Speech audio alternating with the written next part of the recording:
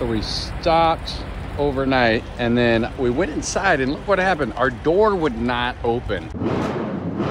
I had to climb out of that window just to get out and pull that thing out. So I'm gonna show you what's inside of the lock and why it was broken.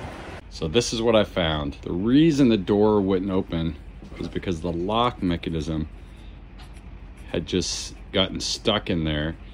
So what had happened is this piece had come off here and there, so that when your lock turns, that's it. So this plate just lays on top there with a couple screws, and then this whole unit goes back on, and there's my inside lock. So I'm gonna go ahead and get it put back together and put it back on. Back in place, locked in, and now I'm just gonna place this. Now I'm gonna screw it all back together. And everything is working again.